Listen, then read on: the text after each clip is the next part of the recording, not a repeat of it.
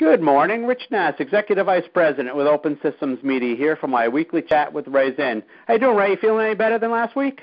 Yeah, I am. Getting a little better. Thank you. Good. I'm glad to hear that. Certainly can't have you under the weather.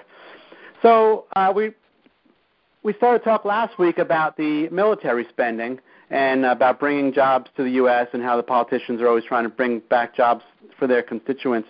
I want to stay away from the politics side of it, but is it actually possible to bring jobs back into the U.S. to build up these factories like Obama had always talked about, or is that just a pipe dream? Is that something that's real? Well, we've seen him try to retain jobs. I know that Carrier has agreed to not move a major portion of their manufacturing to Mexico. It looks like he's also affected Ford and GM with regard to their move. So I think more just stopping the flow is more than just trying to bring jobs back. I heard that one of the factories is actually going to increase production in the U.S., but through automation. That's not going to help add jobs, but certainly the production aspect of it through automation will allow them to produce more product here. So I think automation is going to play a big part in what we build in the U.S., but not necessarily going to increase jobs. But isn't it fair to say that those automated factories need the white-collar workers to build them, design them? Isn't that just as good? Oh, sure, but we're talking about numbers of jobs, and so, I don't think you're going to get the numbers of jobs vis-a-vis automation. Even, albeit there will be white-collar type jobs.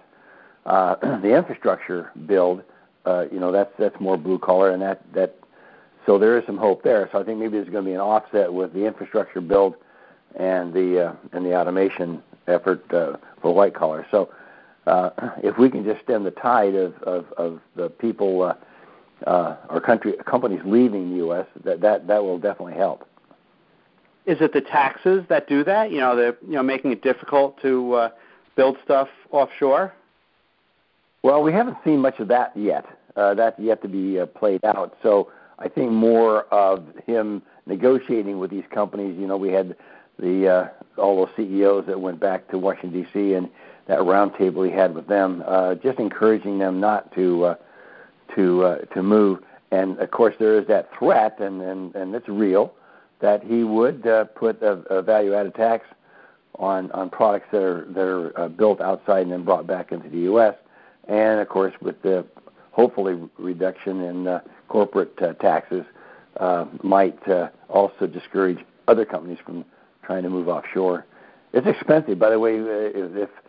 If the companies that like Cisco do intend to move product or manufacturing into the U.S., that's going to be somewhat costly for them, and because they're already set up offshore, and those tax bases are sheltered offshore.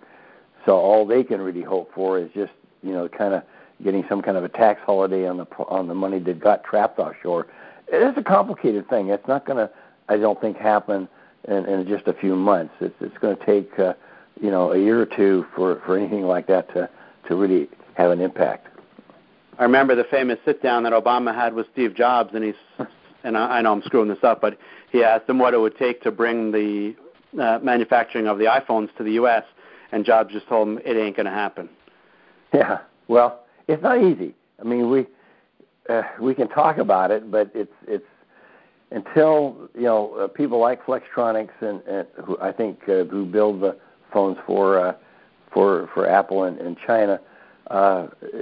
It'll take some effort to bring that kind of manufacturing back to the U.S. and then the training of the workforce to do that.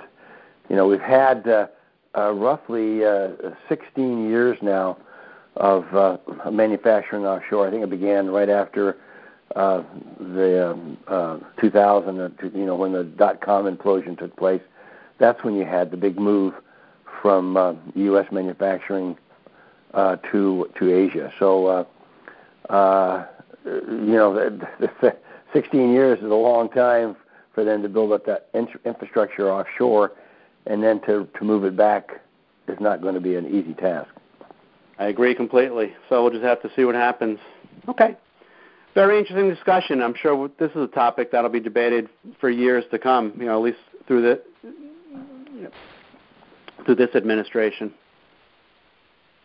I agree, and it's going to take a while for anything to happen tax-wise. So I'm not expecting the tax rate to change before at least the second half of this year. Very good. Okay. Well, that was Ray Zinn, and as you know, he's an author. He's actually working on a new book that I'm not sure if I'm allowed to pre-announce that, but he is working on a new book, and he's a podcaster, and he joins us every week. So have a great week, Ray, and I will speak to you next week. Well, thanks, Rich. I appreciate being on your program. My pleasure.